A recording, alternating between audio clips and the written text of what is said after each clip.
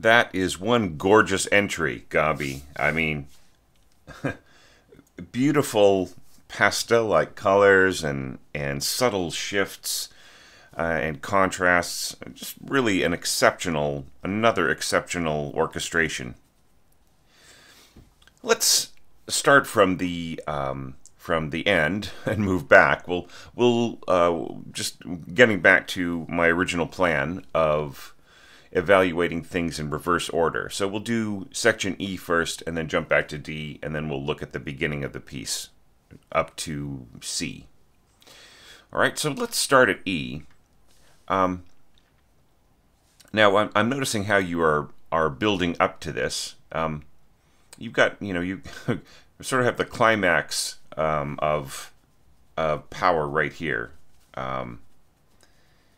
And then you drop down to mezzo forte and push again, but remove elements.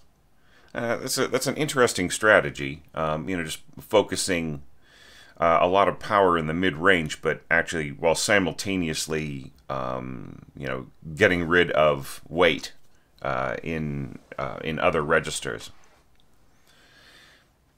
I'd say that it's very well planned, rather than being random. But I mean, I'm not so sure how powerful the clarinets will be up against the horns like this, right? And especially with both of them playing forte.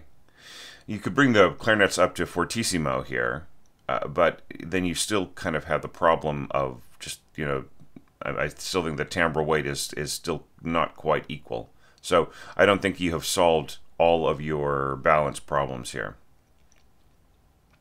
The biggest problem that I had with the bar at E itself, though, is right here, where you are extending this pitch into the bar, right? I think Barvinsky wants everything to fade out that is not a B octave.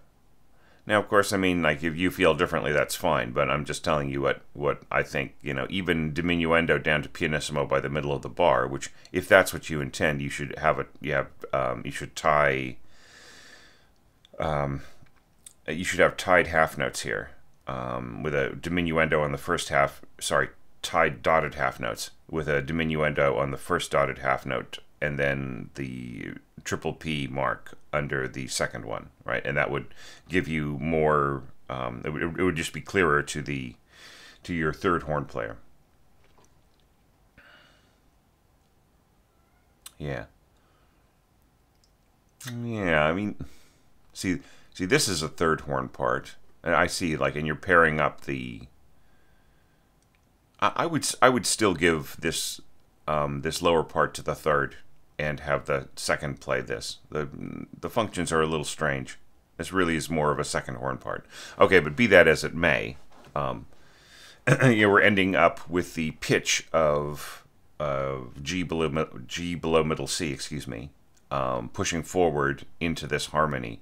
And I just feel that if it were to fade out like all the other instruments, then I think that it would just be cleaner here. Now, I also have a problem with you going fortissimo diminuendo to piano here. I think that this should stay strong, and then diminuendo with everybody else, but remains sitting there at piano. I just feel that, like, I mean, I see what you're doing here, but yeah, this is strange. There's a there's a stray dynamic marking in the harp.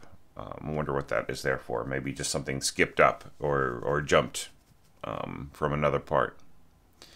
Okay, so those are just my feelings about that. And then here you have bass drum with a fermata on it, on a dotted whole note. And, I mean, the music is just really not going that fast to justify that. I think a single stroke. See, what you have to understand, Gabi, is that the hull is the resonating chamber for the bass drum, right? So giving the bass drum a long duration, I mean, it's subjective. You just want to you want the drum head to keep vibrating, fine. But really, the actual quality of sustain is pretty low unless unless the bass drum is tuned down a little bit so that it's a little more flabby. But unless you've got one of those like huge Verdi bass drums. But just generally speaking, I think it's a little wasted. I mean, it's not going to make a huge amount of difference whether you score a quarter note or a dotted whole note, right? The hall is going to be the resonant chamber, right? And see that that's the truth at the core of it, which makes me question long durations more than like saying, oh well, will the duration keep going? That's really a side issue. The main issue is like, where is the sound coming from? Is it coming from the head? Is it coming from the shell? No, it's coming from the hall, right? So, all right. But everything else, very cool. And I love the way you keep it in the strings here. I think that you should fade out this last little beam group in your double basses so that you get a nice, clear transition to the cellos.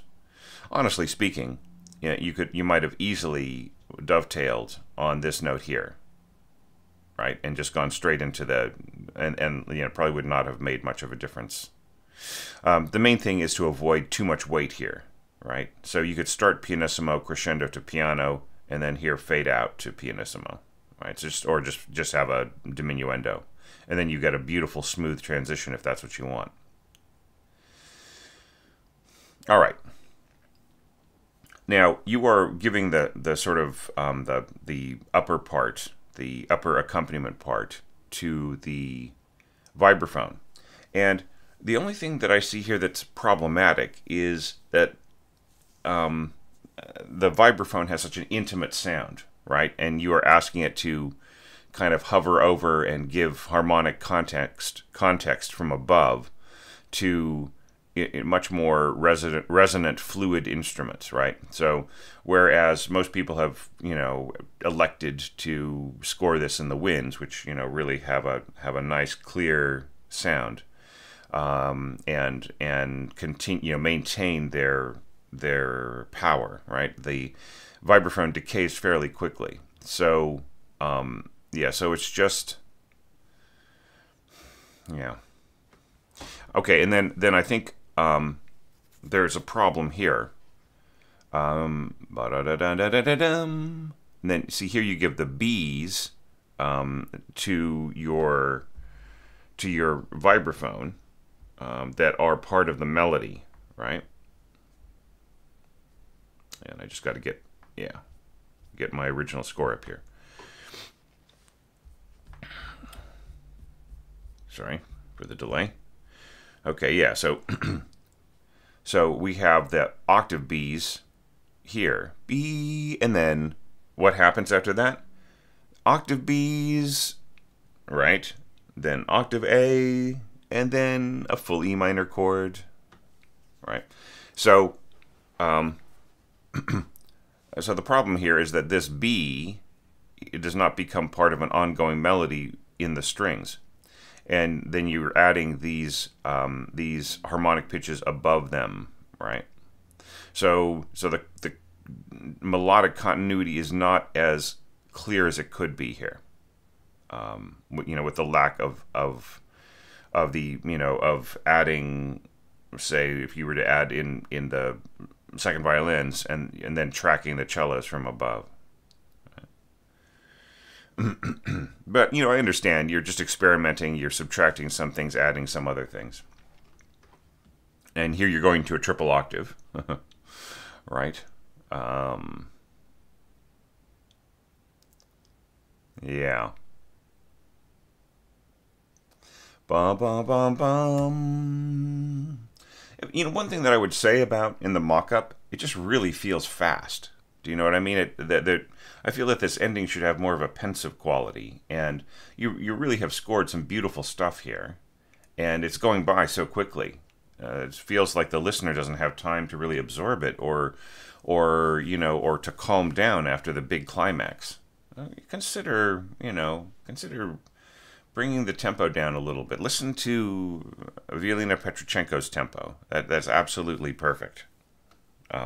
It's just, it's a bit slower. I mean, it doesn't have to be incredibly slower, but just enough for the audience to catch their breath. I feel that the audience just doesn't get a chance to. And then right here at the end, you say morendo, but you don't. Morendo doesn't mean retardando as much as it means dying away, right? It means to, and you have a very, a very severe rallentando here. So, yeah, so there just needs a little bit of work, I think, on the tempo for the mock-up and for, your perception, because, like, you're saying tempo quasi 1, but it seems a bit faster to me, right? So maybe some clarification is in order here. Right, and then you've got your triple octave, and then bassoons with the vibraphones, right? Da da da dum, bum bum bum bum. I have to say, it's all really gorgeous. One thing I'm sort of missing here because of the vibraphone's character is we don't really get that sense of that implied leap. Da da dum ba dum. So without changing very much in your orchestration, perhaps if you were to mark this first dotted half note with a tenuto mark and then a slur to the next dotted half note thirds. So I think that would bring that part out. Right? Yeah, and maybe just a little diminuendo there, right? So that these are not so this is louder and that is a little softer.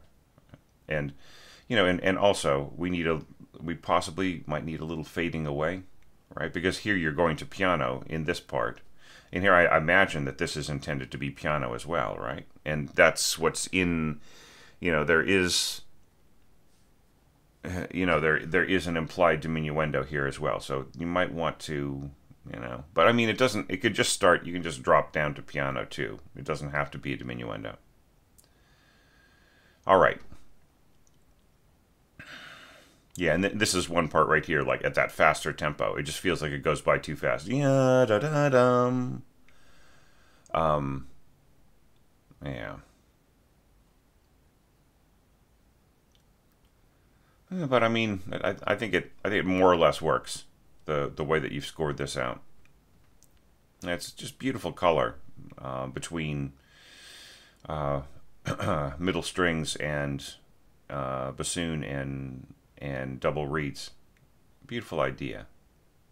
Now, this really is a lot of weight on, for wrapping things up. But I mean, it's an intriguing idea to just really have a very colorful, almost forceful mixture of timbre here, but still, at a mezzo piano. Yeah.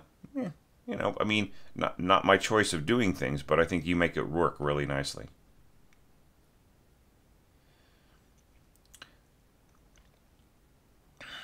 And then a nice roll. Yeah, you have a very pleasant sound set that you're using, but I must say that the harp sort of sounds like it was recorded in a closet for some reason. It just really feels kind of it doesn't feel like the harpist is sitting on stage with an orchestra. It feels like it was recorded separately, in the playback. Yeah, well, I mean, a good contrast if you think that here you have a thick blended sound and then you have a beautiful solo sound of the clarinet. That's a great contrast there too. And then just a touch of timpani. Once again, I mean, this duration is not going to last to the end of the bar. So, I think that I think that it might just be a little much. A lot of these long durations you know, like you might get the same exact effect out of just a single quarter note, right? Just the same sense, because you have to think you already have a note that is holding that duration, right, with the roll in the harp. So you have the same exact D, and if we're playing softly and everybody is balanced, that means the harp pitch is going to last longer than the timpani anyway, and is going to have more character to its sustain. So anytime you have that, it kind of cancels out the need to do this in the timpani, whereas just a single stroke, boom, right? And it's fine. The harp is really the beautiful sound that you want to have a longer duration here. It's kind of strange. You have, I mean, what's the other voice? What's going on here? Having a like a first and second voice with one of them in a rest. Yeah, and then and xylophone over this horn solo here. It's just such fun ideas here. Okay, you know, about like my personal preference probably would not be to like as a line is descending down to the bottom of the orchestra to suddenly jump in with a doubling from way above, just because like the line is descending and it's going down there and it is leading us there, and so the focus of our attention, according to my way of thinking, you do not have to agree, would be that things like the audience is really focusing on this, right? And right as you get to here, and we should really be pulling down to this beautiful ending, suddenly you come in above, right? So suddenly we're listening to the English horn. Where did that come from? So I mean, you feel it, you hear it, you should score it, and you should see, you know, if it works, right? So for me, you know, I felt it was a distraction, but it is a beautiful effect. It's not to say that it was poorly scored or anything. I thought it was fantastic. But is it perhaps a distraction in the proportion of the work? And then this ending chord is very cool. I almost feel if you were going to have the horn on top, you know, like this is the end of the line, right? So it's going all the way. This is where our attention is being focused in the English horn part, and here you're asking for there to be a pitch above it, right? In a much stronger instrument. So I think that you should mark this triple P here at the end. Okay, and then I think this will be balanced. Such a cool ending, and there are really, really great things that lead up to it. So let's go take a look at those. Looking at this, the way that you've got it scored, you've got so many lovely touches in here, and variations, and even, you know, just going throughout all of D, you're constantly shifting around the quality of texture, the functions between the instruments, and I think that really tells a story beautifully. It's really cool to go to, you know, just the written in compound time triplets here in the xylophone against the these little looping sixteenths. Just some really fun stuff. So yeah, let's take a look at how it's all put together. So oboe, clarinet down here, and your first and second violins. It's an intriguing like reharmonization of the part, and I think it does work. I mean, we're sort of, you're aware that you're sort of losing some of the lower harmony, and then that is corrected, like as the flute and oboe and clarinet take over here with a doubling from the viola. I mean, just to sit here and explain everything you're doing would take hours, but But I feel that this works really nicely, and I really appreciate that you have really brought everything down to a very soft level, and then balanced the harp and the xylophone against it.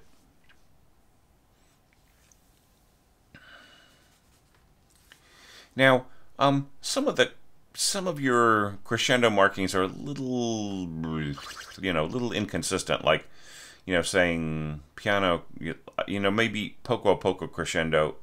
I mean, it's almost like you could have just put a hairpin on this and a hairpin on that, and then got to mezzo forte this way, if you know what I mean. And then, yeah, poco a poco crescendo to mezzo forte. It's perfectly okay in a passage like this to put the dynamics at the bottom, right? It's just easier to read for the harpist.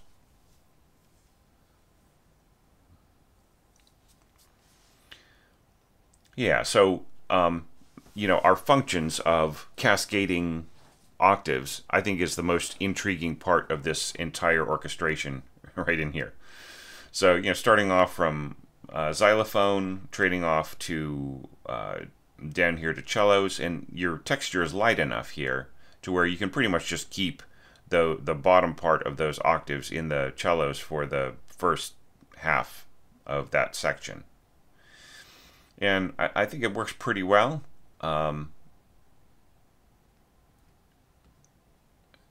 Just keeping it between xylophone and cellos to begin with. And then, you're trading off to piccolo, flute, going to the bassoons, who are assisting now, just adding a little bit of their weight, and then you have a little bit of contra bassoon as the strings cascade down, and joined by xylophone one more time. So I think that really helps a lot. Now, when we get to this point, ya da da da da da da dum, I see by your note here you're concerned about like what does the interpretation of the piano like? Well, the entire rationale for the octaves being lower, the cascading octaves being an octave lower in that bar, is so that the left hand of the pianist can jump up and reach them without having to go so far and so quickly, right? But that doesn't mean that you have to, right? Just because the octaves are adjusted downwards in the piano score for those two bars so that the pianist can reach them, that doesn't mean that you have to do that. I can't recall exactly the everything I said in the pitfalls, but I might have mentioned that. So just watch out for things like that. You do not have to do everything. Obviously, since you're not doing everything that is in the piano score anyway, why have your octaves fall to a point where they're kind of indistinguishable against the functions of the other instruments, right? In terms like they don't cascade anymore, they just become a middle voice. So yeah, so I would say watch out for that. But I mean, it is a good way for you to sort of bring things down and then build back up again, all the way up to the piccolo. So so not bad. And then that just becomes the part of the push into the next section. So I get it. I understand why. So from here we go to there, right? In terms of like having a nice strong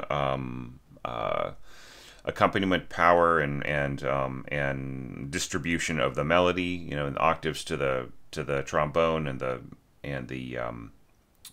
those thirds here and being doubled by the violas and so on, and then the octaves on top. Yeah, so I mean, if you've got a crescendo happening here in your strings, I think that will be enough to balance with the kind of brighter sound of the trombones and trumpets. It works pretty good in the mock-up too. And then here you're trading off to your reeds right in here, which also works beautifully. Yeah, and just little touches of timpani.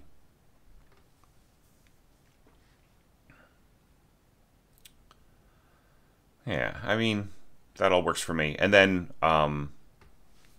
here you are getting much more energy, bum ba bum. But I like the fact that it isn't just a solid block of instruments all working together. You're adding on winds as you go, and more energy here from your tuba and so on, kind of trading off with kind of dancing back and forth with these lower pitches. I'm not too excited about this roll. I think that it basically distracts from these functions right in here. You know, it just, you know, sort of like, what is the ear really hearing there? It's just, you know what I mean? It isn't really hearing da da da bum, which I think is much more essential. Okay, and then going on into this part here. Here you're saying you're putting in a gap because that would be the effect of somebody with small hands kind of breaking things up. You know, I mean, that might be true for, that might be, well, I mean, see, like, here's the thing, is that Violina has smaller hands, and she doesn't, you know, she manages to not have a gap there. And also, recall that in these bars, there is no solid downbeat, right? The downbeat is in the chord. So you may be remembering the piece wrong here. But, I mean, like, you don't have to justify it at all, right? You know, like you're saying, oh, well, you know, we could do it this way, and you know, and that simulates this effect or that effect. You know, whether that is really something that happens or not, probably doesn't. You do not need to justify anything at all. I understand, like, the coolness of it, right? And like here we're kind of getting into what I call like the Ravel part, right? So it just really feels Ravel-like. This is interesting. Polka allargando a tempo, and this is yet another score where, you know, like really the allargando is here, not here.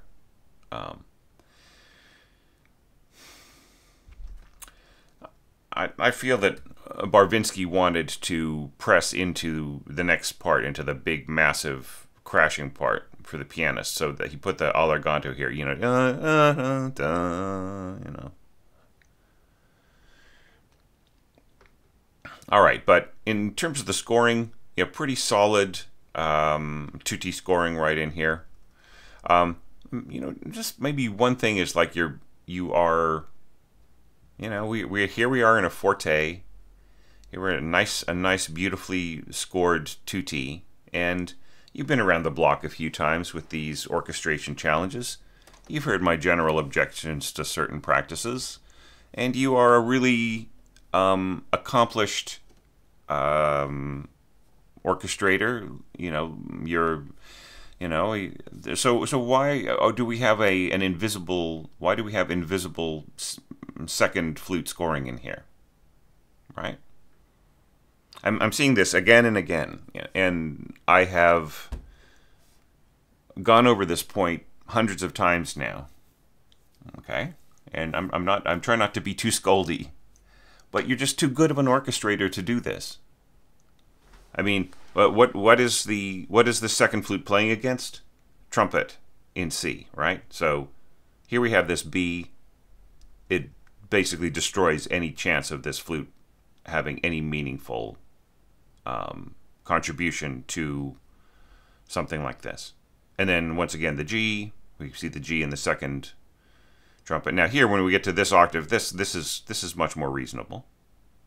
But then you jump back down here, and this this second flute part is playing against your third horn, and so on. And this B, it's also just a weak place to position this. So, I mean, I want you to watch out for this, okay?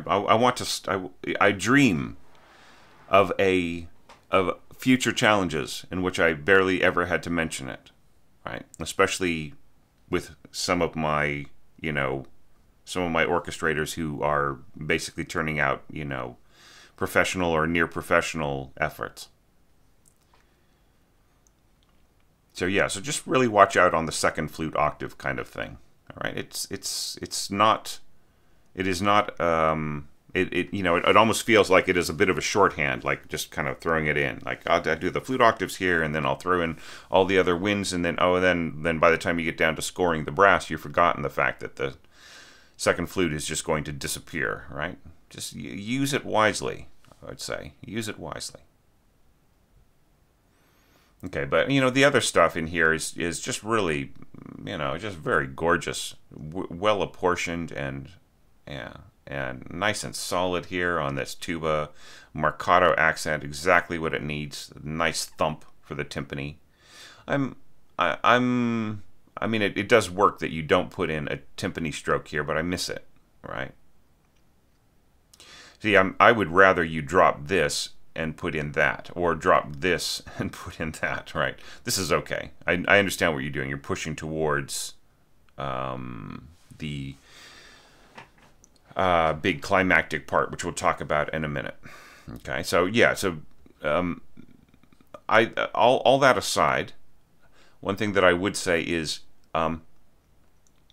consider the okay, so you're writing out divisi and unis, right? Unisona. Just write out div period unis period. Because writing out the full text it's more stuff visually, right? You just have to imagine there are only so many thousands of things that your violinist wants to look at once, and the entire full word of unisono is not one of them. All right, so just the abbreviated versions, please. Nothing fancy. Just the basics are all that anybody needs. Okay, and then you have a couple other weird things, like here. This is obviously a duet, right? In your bassoons, because you have two stems. You have absolutely no need to tell us that this is a duet. It is what it is. Now, if these parts were on the same stem, if it were just a single voice here that were going to be playing two parts, then you would tell us A2, right? A duet.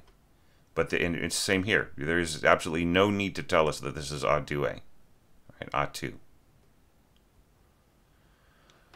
Right, just because you have separate stems, right? Separate stems, it tells us right there that this is two parts. We don't need, the copyist and the conductor and the score reader do not need this extra bit of care that you're giving them. All right, so getting back to this, I want you to consider something, and that is, like, the more that you give harmony to your strings in a very colorful kind of orchestration like this, the more subordinate they become to the winds. All right, and this is why we often see the strings in octaves while the winds play harmony in like a harmonized passage like this. Now, I'm not saying what you did was wrong or bad or weak or anything like that, but here the color is really gorgeous, and then here you make a very wise decision to go to octaves on following the harmony. So yeah, it's just that, like, the shift here to harmonization in the strings, when I just think that, like, here you went to harmonization in the strings, and you went to octaves in the flutes, where the lower tone of that octave is negligible in weight or in meaning, right? Musical meaning, right? It just doesn't really do a whole lot, right? The musical meaning would come out if it were less thick. There's also sort of a voice crossing here.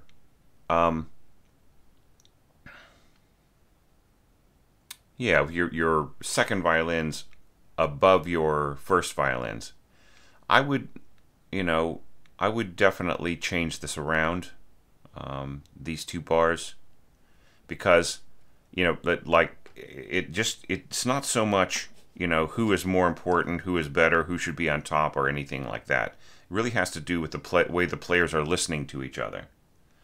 I would really prefer to put, in a especially in a harmony like this. I know that the seconds are going to be listening to what the firsts are doing, and if they are the ones on top, that, especially in a situation like this, I just feel that, yeah, that reversing the order, it just reestablishes a clearer, a clearer division of duties and a more reliable eventual effect. All right. All right. I love the reverse glissando here, the downward glissando. Very, very cool. All right. So now let's turn the page.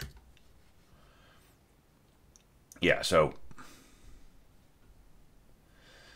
here we're getting into some serious bashing around. And what's nice is that, like, you are a more sensitive orchestrator, right? So you are,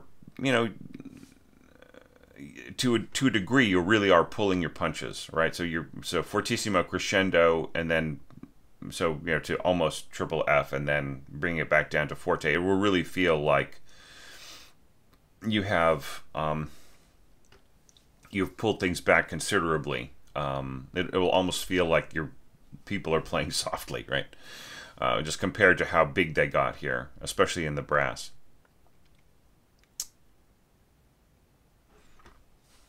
So, probably the easiest way to analyze this is just to kind of look at the overall proportions and then look at how the functions move through your arrangement.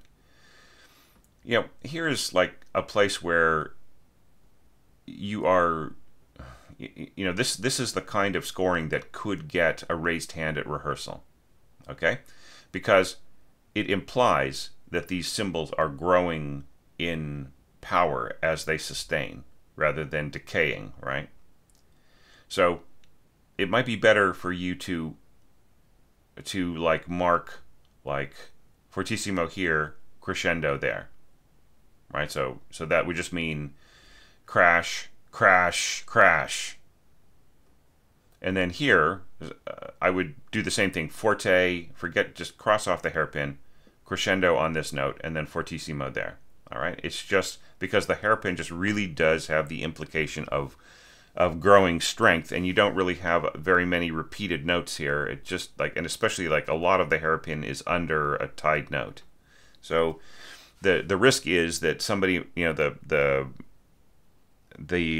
percussionist they might not, but they might raise their hands. Do you mean for this to be a roll on a suspended cymbal? Because you've got the hairpin increasing underneath a held note, right? Which I can't do, right?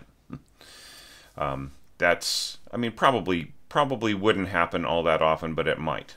All right. So just this is a situation in which especially like text works better than hairpins.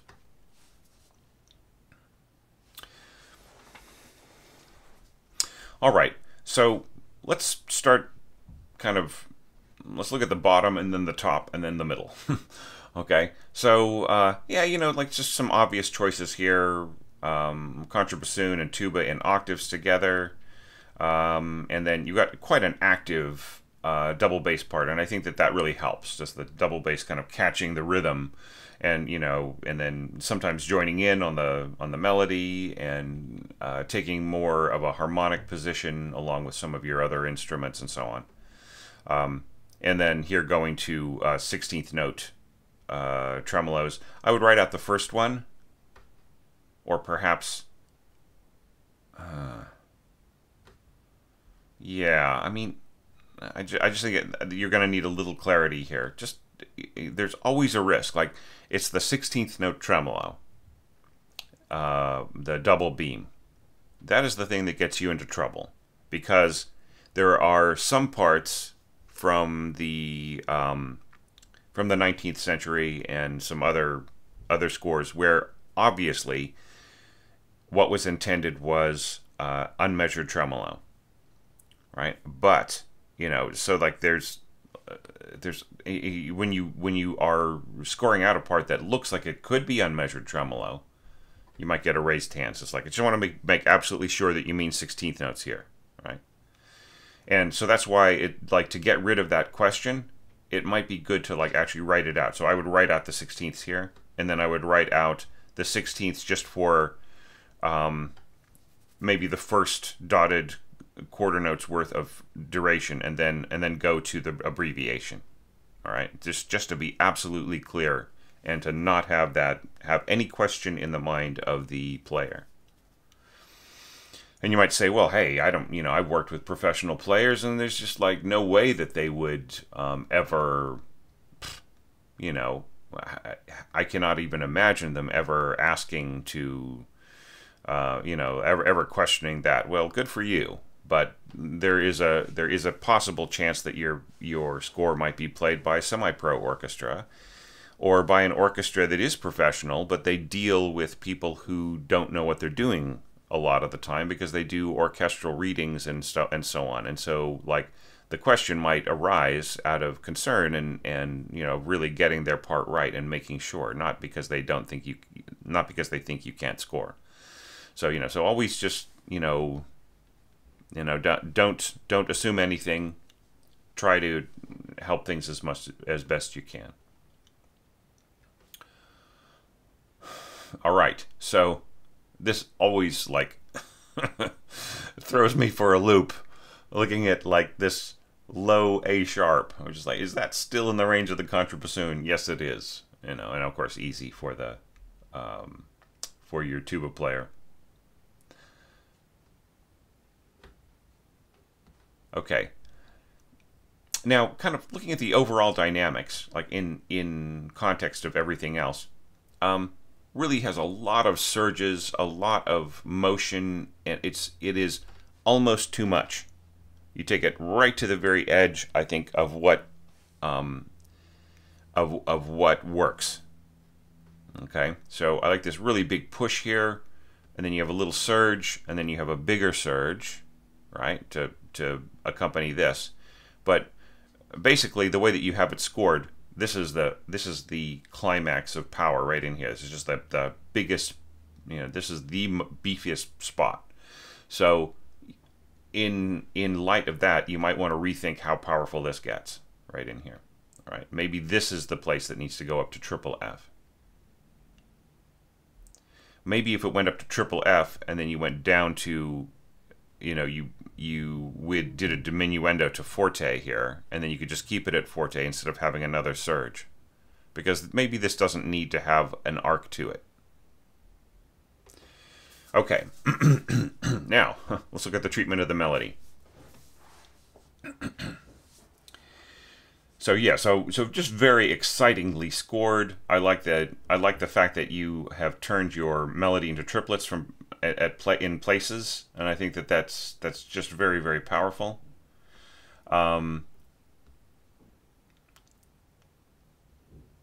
Yeah, and once again, you're trading between instrumental groups. Flutes and oboes, clarinets in a triple octave.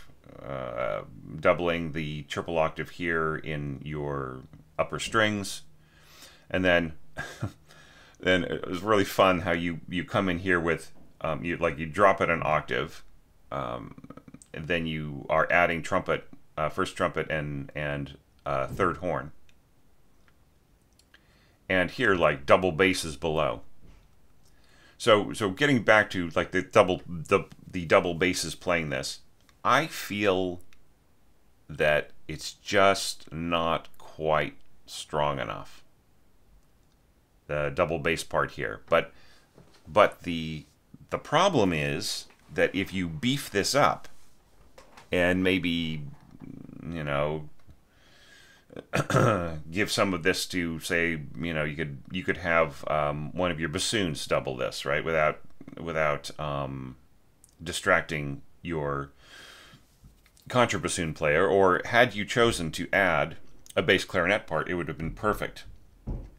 However,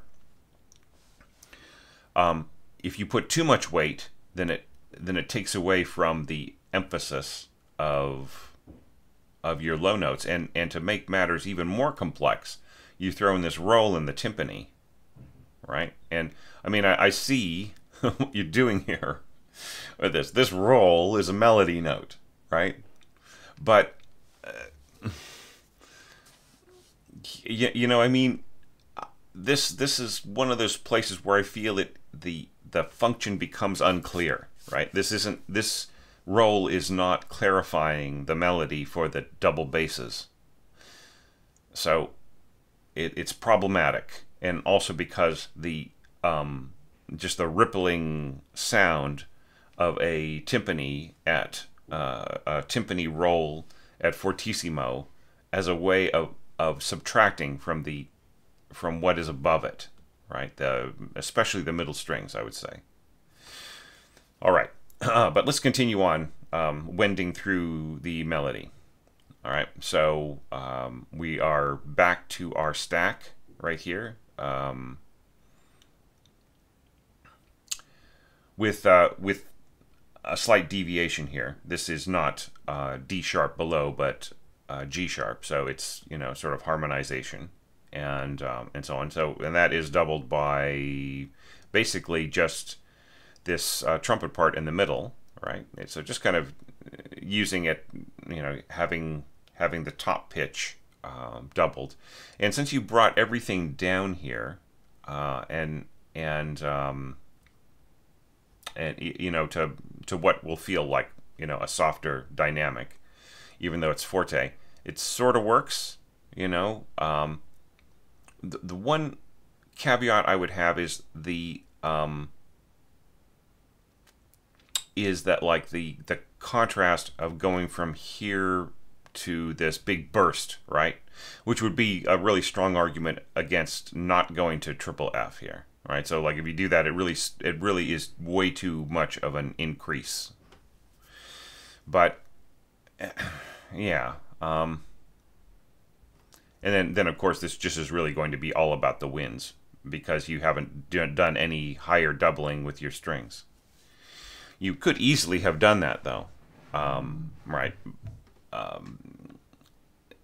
Jumped everything up an octave, but you know, I mean, you have a nice color going on here, and I respect how you are sort of telescoping things a little bit as you subtract elements and so on.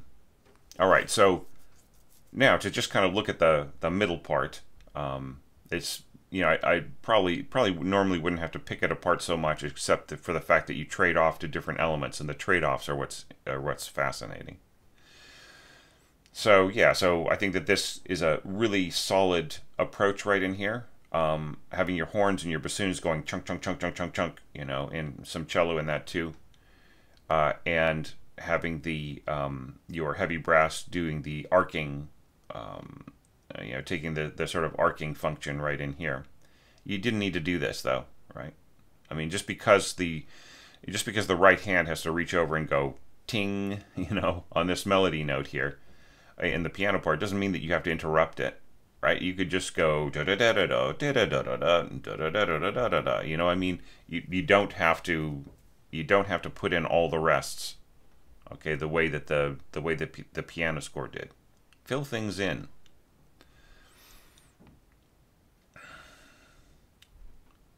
Yeah, so, and then you've got bassoons joining in as the cellos and horns become kind of more emphatic in hammering away at things. Yeah, I mean, just nice little trade-offs of function that keep everything fresh for all the players. And, you know, trombones continuing along with flutes playing it above and middle strings right in here. Yeah, and then once again, I just really feel like here's where things are kind of at the weakest because of the timpani roll. But, I mean, considering that people are just going to be hearing the trombones right in here and not really the middle strings so much, it's a gamble worth taking. And then trombones and clarinets, some repeated notes here in the cellos and bassoons again, and then arcing functions. You're pretty much keeping it solid through the trombones up to this point. And repeated notes in trumpet and horns and cellos. Yeah, just a really nice, just just trading one off to the other, the arcing and the bassoon here, the arcing and the clarinets and the horns, and the middle strings, repeated notes in your trombones and trumpet. Yeah, and then like here, things are becoming much more regular. Bassoons and trombones, repeated notes in the middle strings, and then joining together on the arcing patterns. And, you know, it's sort of like, even though you've got this crescendo here, it really is obvious that you are reducing the amount of weight as you go forward. So it really is more of a sound that boils down to, you know, as there is a crescendo here, the horns really are absorbing, horns and bassoons and strings are really absorbing everybody else's falling off notes. And yeah, that is a really lovely effect. So I don't know if that was intentional, but it worked really well, really well, and sets this up nicely.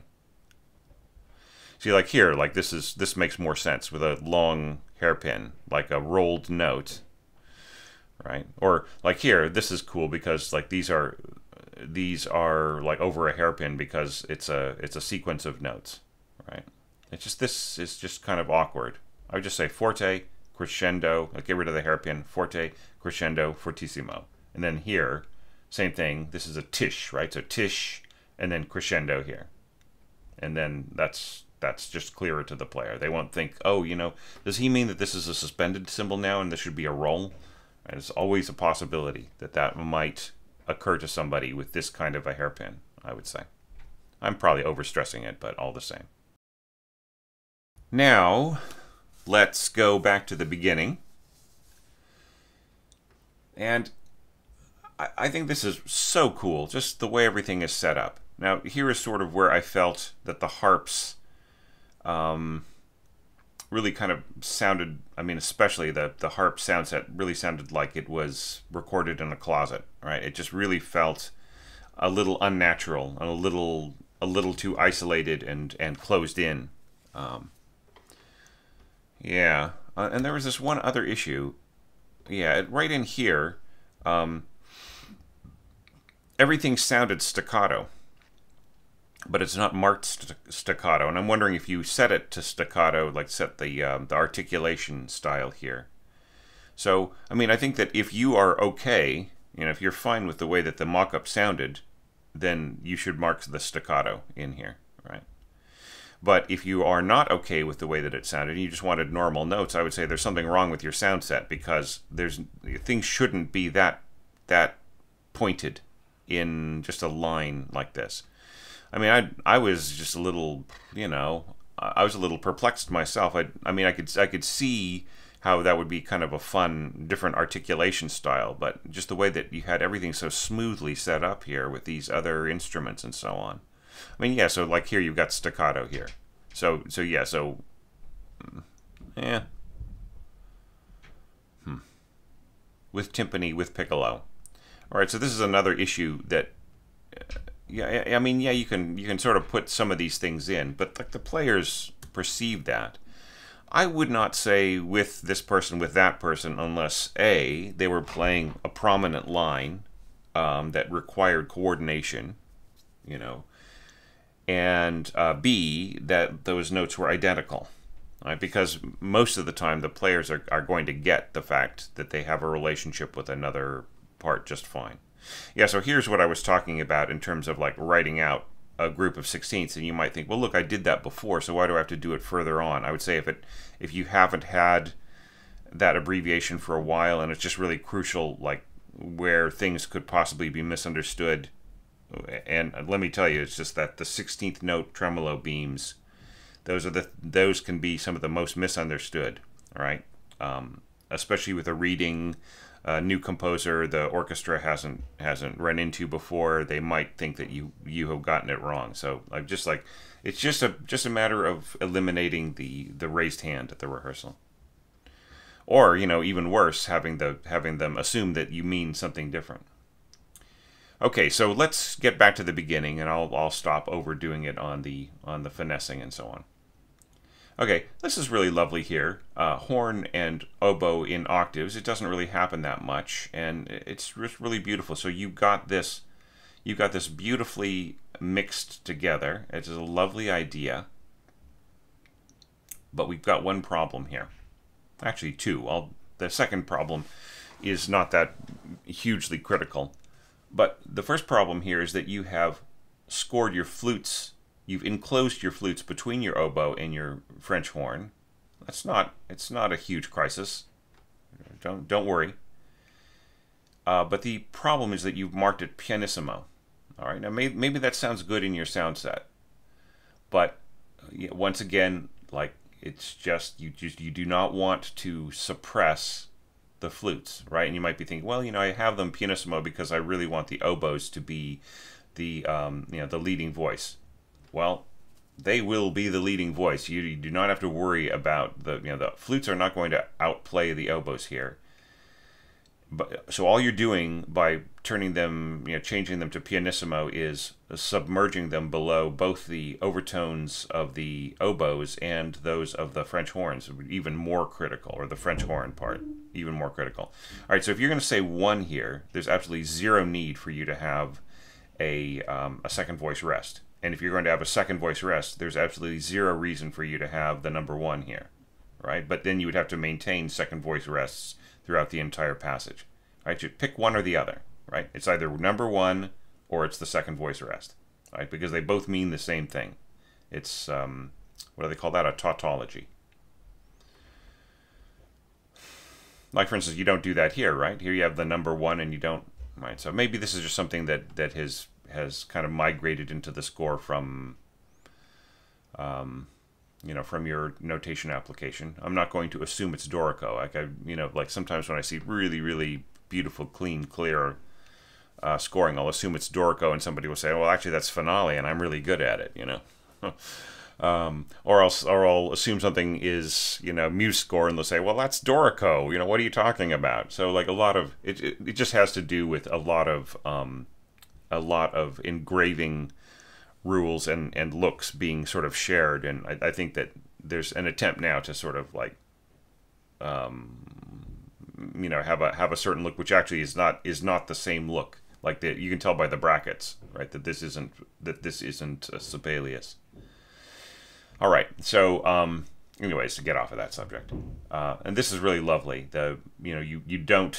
You increase the intensity just by adding, the crescendo doesn't really do it. It's the addition of more parts, and I think that these are really beautifully scored.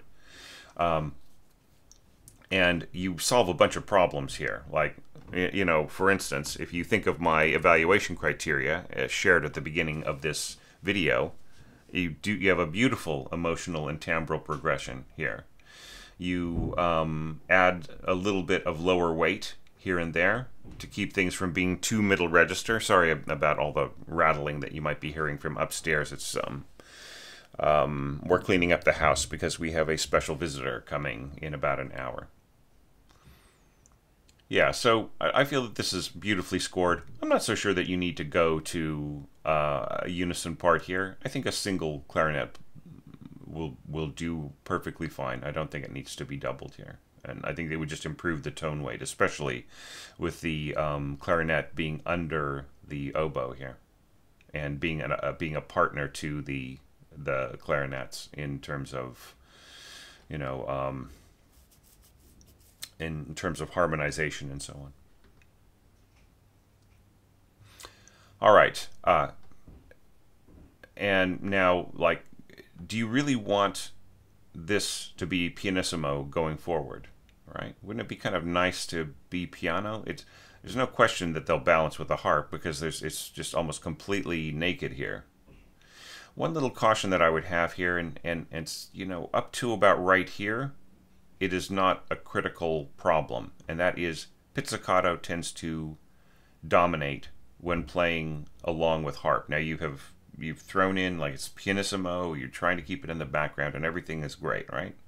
However, when you get to here, this joint E in the harp, right, and F sharp in the basses and so on, and like, it's really, there is a real risk that the harp will get a little outplayed, even with the difference in dynamic and everything else, right? So just be careful. Like, and I wouldn't bring this up if it weren't for the fact that you are so concerned with extremely delicate sounds, right? So if you're interested in delicate scoring, just really watch out about combining pizzicato and harp together, because the pizzicato almost always wins.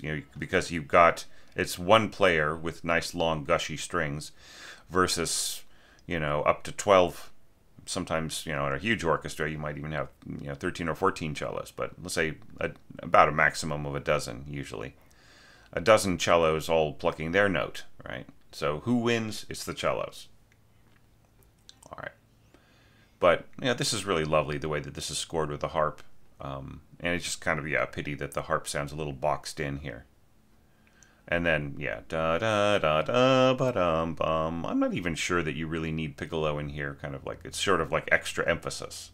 But what's really beautiful is the way that you end on this low flute note. All right, I would encourage people to go back and listen to the way that this ends on this flute note here, and how the flute really kind of dominates here with that beautiful low note, almost completely unaccompanied by everybody else. Like everything else just dies away very quickly, or is softer in this case with the first violins.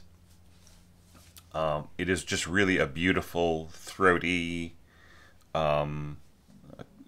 breathy sound, and it's just a shame when this, when it's taken for granted that the flute has more power than it really does, and a lot of low notes are thrown away in a tutti and so on. So yeah, so watch out. Don't do that in your scoring if you can help it. All right, now going on. Really, I really like the slurring in here. It shows some experience with live string players, or at least the study of them. Yeah, and oboes. Oh, okay, yeah, okay. Before I go on, what was the other problem? What is the harmony here? You have to ask yourself, Gabi. Is it is this a minor chord, or is it a 6 chord? Right. So is it a 6/3 minor chord, or is it a 6 chord? Like, in other words, the melody note represents the 6 of the D major, right? And then here this E represents the 6 of the G major. When you create an enclosure like this, with B on the outside, the B becomes the root of the D third. And here the E becomes the root of the G third. And so what you're doing is you're transforming them into minor chords, right? By adding the octave below and enclosing the thirds. That's the risk, right? So what it does is it changes the context of the piece. It sort of dials it back 10 or 20 years to being a romantic piece rather than an impressionist piece, right?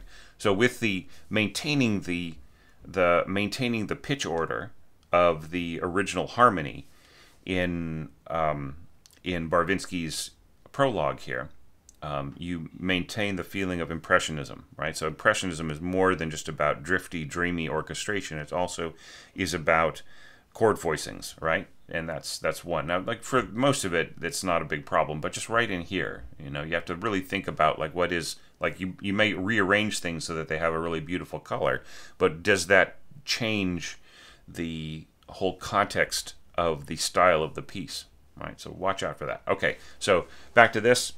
See, and this came up again because I was looking at this, and you do it again, right? So you've got your B octaves and so on, and you've got your enclosure of the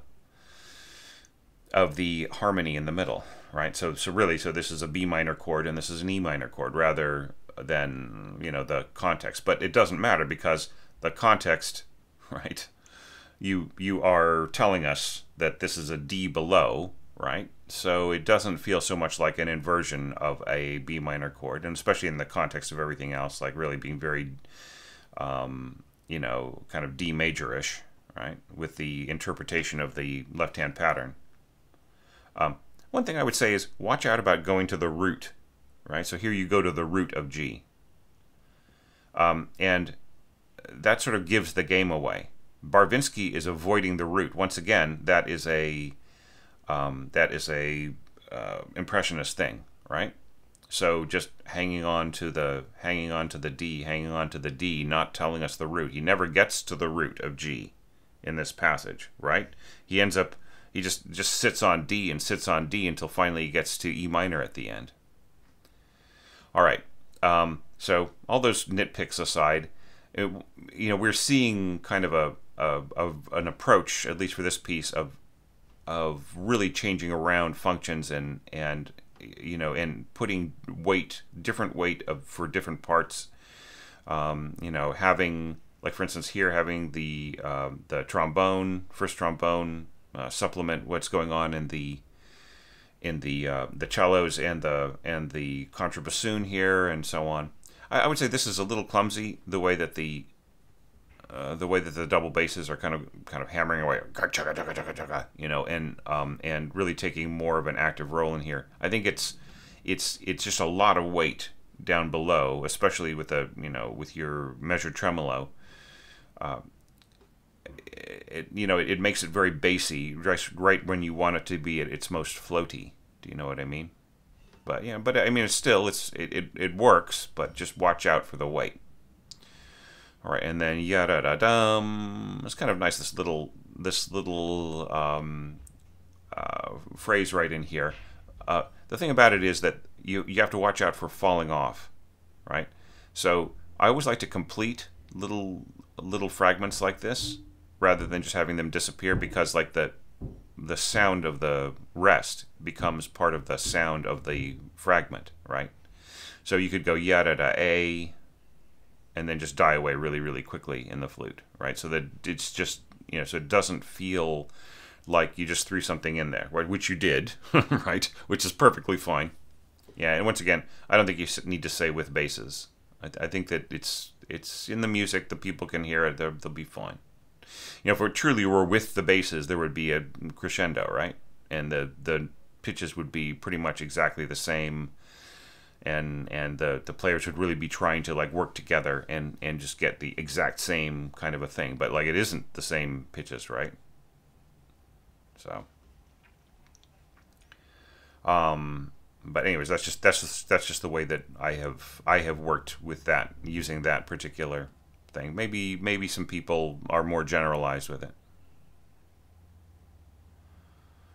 Right, so do you want da ta ta ta ta ta, right? I think that yeah, so that's fine.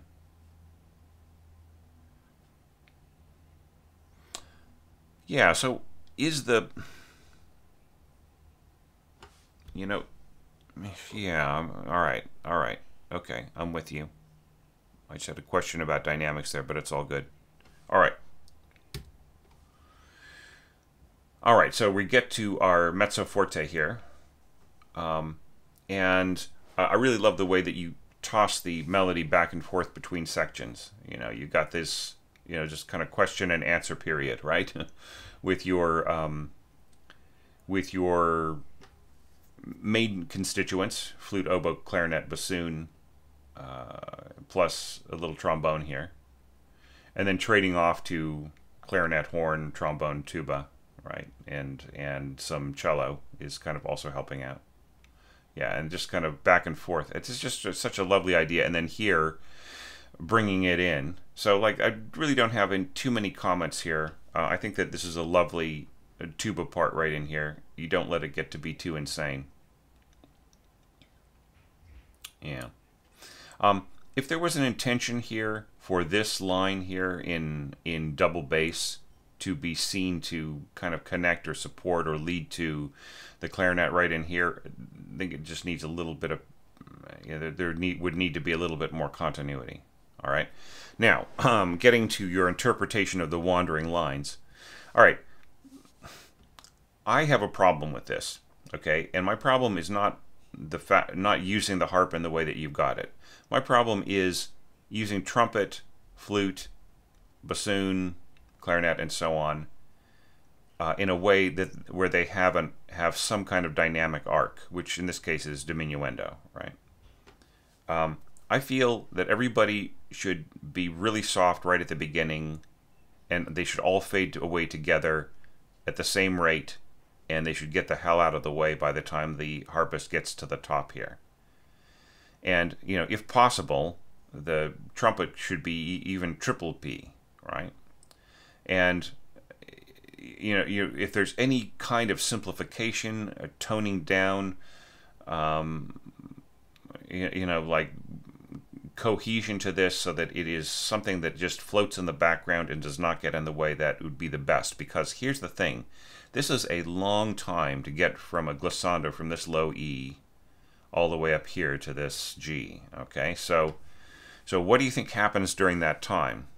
What you're asking for is a slow glissando where the fingertips are basically just kind of kissing the strings on their way up. Now, if your glissando is loud, then you get this really stupid sound, like doing, doing, doing, doing, doing, doing, doing, doing, doing, you know, just sort of like, you know, just kind of like ripping your, like kind of like, sort of like fingertips across a, like one of those old style radiators, in an apartment. Okay, but it can be just this thrillingly beautiful sound of the fingertips just brushing the strings as they go upwards. Okay, so that is such a delicate sound at this slow speed that this really has to be back. It just has, and like, I mean, I would not even choose trumpet here. I would choose some instrument that can just really fade away into nothing as much as possible, right? Just really try to tame what's going on here. I mean, strings would be a much better choice, right? Because they could just hang in the air and just be incredibly soft. And, you know, but the problem is that the overtones of all of these instruments, even at these soft pitches, and especially the way that you have stacked the trumpet and the flute on top of each other, they will interfere with the focus of attention on that beautiful rippling sound of the slow fingertip glissando. Well, I mean, all glissandos are fingertip, but the slow brushing of the fingertips across the strings as they go from here to there, right? And I just feel that this jinxes it, right? It gets in the way of the audience going, "Oh my God, did you hear the harp? It was so gorgeous." It'd be more like, you know, their impression of this would be, yeah, you know, I love that part with where the harp did this kind of strange thing while those beautiful flute and trumpet was fading away. That was wonderful. And then there's a little bit of harp afterwards. Do you see what I mean? So like this creates a disconnect in the focus of the listener. So this needs to be fixed. I think trumpet is too much. I think the flute goes on for too long. I think everything needs to be tamed down and focused down into just a really gorgeous, cohesive color that gets the hell out of the way of this beautiful ripple on the way up, right? And then you can get away with, you know, not having the, you know what I mean? You can get away with not having an interpretation of this. Okay, well, continuing on. It's just really cool the way you elevate these functions here, like, you know, taking it up into the stratosphere with a piccolo. It's really, really lovely. Yeah. So so definitely mark the staccato if you obviously mean staccato from before, right? Just, yeah. I mean, you might be thinking, well, look, I marked staccato here, so I kind of don't need to mark it there. But yeah, you do, especially coming after these slurs. Yeah.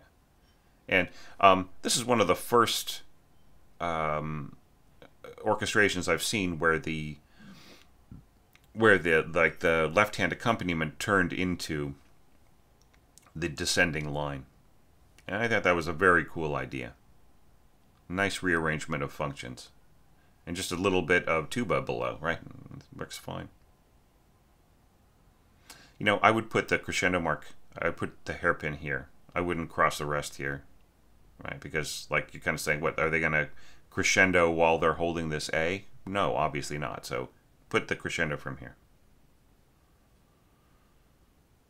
Yeah. You know, just kind of one last little fiddly question. If this is slurred and this is slurred, why isn't this slurred, right?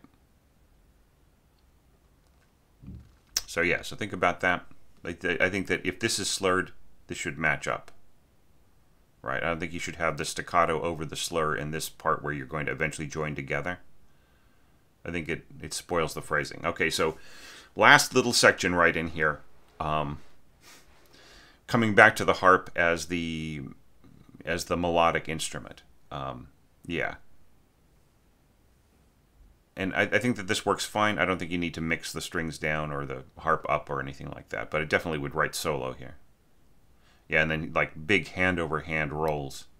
This is all really, really gorgeous. Right, and then here you have oboe and English horn coming in. Excuse me. It's just so confusing. C-A, cl in A. You know what? I think that you can, like, there is no clarinet in B flat part. You don't need to say clarinet in A in your abbreviated names, in your short names. And the same like here, F horn in F. All you need to do is just say horn in the middle there. You don't need to say trumpet in C. All you need is TPT period. Yeah, you know, that could turn into a nice big gripe from me. I'll save that gripe for later. Okay, so excuse me, I misread. So oboe and clarinet. So, you know, about my only observation here would be that, like, this should be English horn. Absolutely. And the reason why is that you're playing it against a harp part. So you want an instrument that is going to be able to just come in as soft as butter, right? And this is a fairly low note for oboe. Most top professional oboe players will be able to play this low C and make it sound soft, just like Scheherazade. But, you know, you get this played by a semi-pro orchestra, and it might not be so soft, right? So just think about, like, I'm not saying worst case scenarios are always the best way to judge what to do, but I do think that, like, it just works better on English horn. So just go for the option that works better. All right, you know, but yeah, that's cool. Yeah, da da. And yeah, and then just the little answer in trombones, and like here, is the harp still important? Don't score trombone at the same dynamic level. Pianissimo on these parts. Yeah, a lovely tuba part in there. Yeah, and you know, I like the fact that you're kind of keeping those octaves at the beginning. They are you know, they're audible, but they're not kind of, you know, they're not taking over the music too much. However, we're going forwards.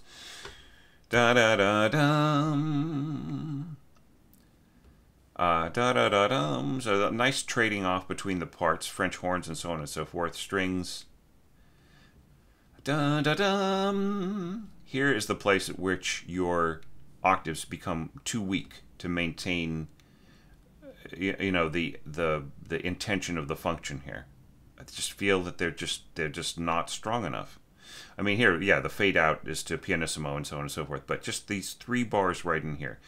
And you can hear it in the mock-up, or rather I should say you can't really hear it in the mock-up, right? So I think this is a place where whoever is available to help should help out, right? You don't need louder cellos and double basses. You need stronger, right? You need a stronger function. So yeah, so I just feel that it's a little underpowered right in here, and you know, going to the bassoons here as well. Yeah, I mean, there's got to be somebody who can help out here. You know, even if it's just, you know, a little bit of second violin or something. Those pitches are within reach. Yeah, somebody needs to help out a little bit more in here on this octaves. Otherwise, it's just, you know, beautiful. I love the idea of combining the bassoons and the horns here in that way.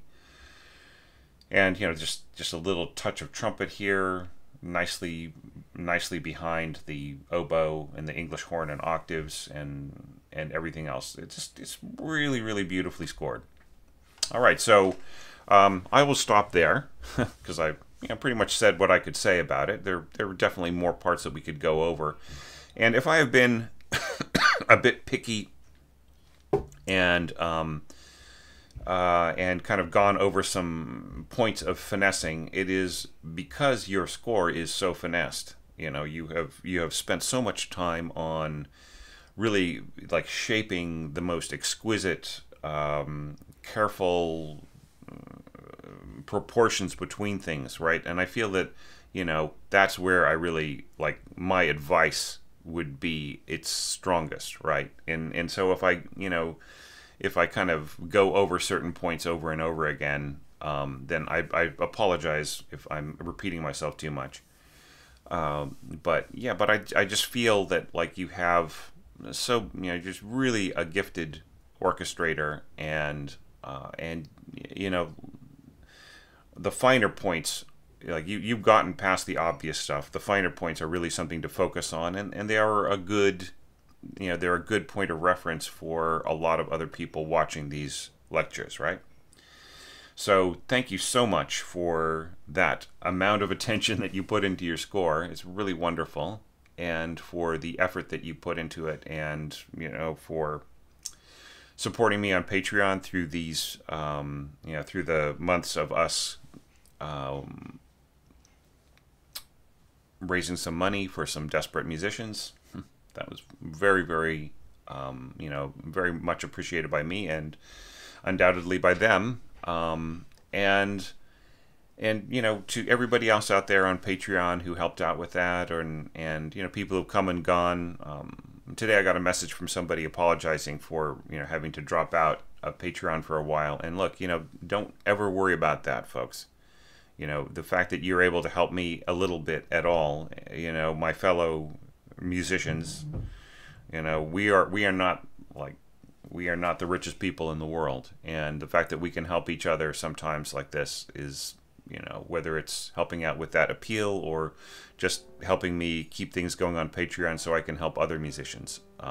That's just a daily miracle to me, and nobody needs to apologize if they come and go. All right. So thanks to all of you. Thank you, website subscribers, viewers, and